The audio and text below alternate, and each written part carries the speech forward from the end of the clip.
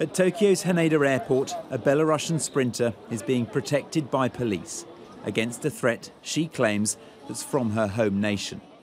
Krystsina Tsimanouskaya says she was being forcibly repatriated for publicly criticising her coaches, and so posted a video online calling for help.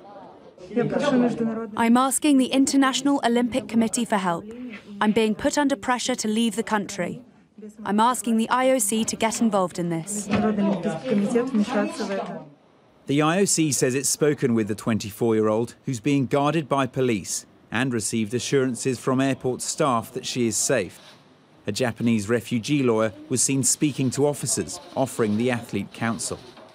After running in the 100-metre heats on Friday, she was due to compete in the 200 metres on Monday, but the athlete was withdrawn from the Games completely after complaining online about how she had been entered into another event, the 400-metre relay, at short notice. What followed, campaigners say, was yet another example of the Belarusian surveillance state and how its citizens aren't even safe on the other side of the world. This whole situation began when pro-government and propaganda channels started a negative campaign against her.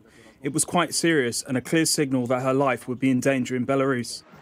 Dissent is rapidly stamped out in the Eastern European country, where authoritarian leader Alexander Lukashenko has held power for nearly 30 years.